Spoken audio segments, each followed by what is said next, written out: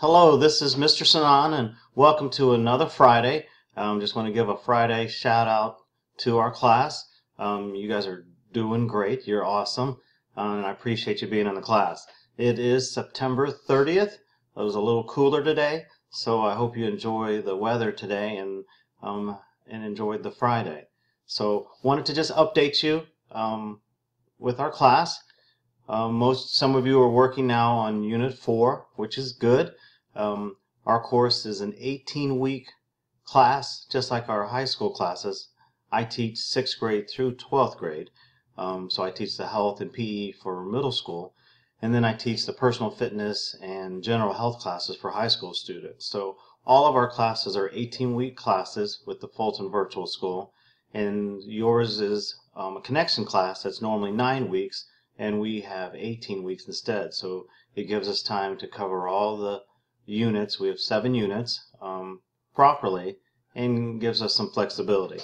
A lot of you are doing other activities, so I want to make sure that you just show weekly progress, and whenever you need anything opened to go to the next assessment or unit, you just let me know. Now, we have reached a point in the course where I'll give you some more ideas about what we're doing next coming weeks. Wanted to shift your way of working in the course a little bit. For your assignments and your assessments, include as much detail as you can to demonstrate your content knowledge. If I had you in my face-to-face class, I'd be able to ask you questions to assess your understanding of our contents and standards. So in an online class like ours, you've got to make sure you include as much detail as possible so that I have more to work with to assess your understanding. If you have any questions about that, just let me know. Next week, like I said, I'll be emailing you project instructions. A little change of pace is always good, and it helps us zero in on some of the topics we've covered so far. So look forward to that. Also, if you need me, you're not alone. I know it's an online course, but I'm here to support your success. You can email me, of course. You can call me. I have a work cell phone, so it's not my personal number.